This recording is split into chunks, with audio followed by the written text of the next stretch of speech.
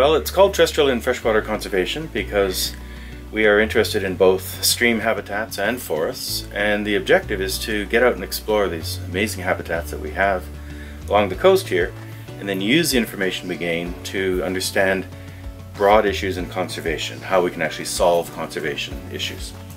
The reason Bamfield is so special and important to me and to the students that we bring here is, first of all, that it's very remote. It's hard to get to in some ways. It takes a bit of time, so you really have to want to be here, and you really do feel like you're somewhere away from the main urban centers that most of us come from.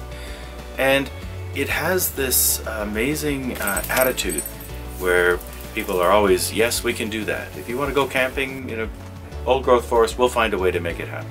Students end up leaving with a very different perspective on what they want to do. It truly does change a lot of students' lives. And that may sound like a cliche, but it's absolutely true. We have all kinds of people who are working here now, for example, who took the course as students.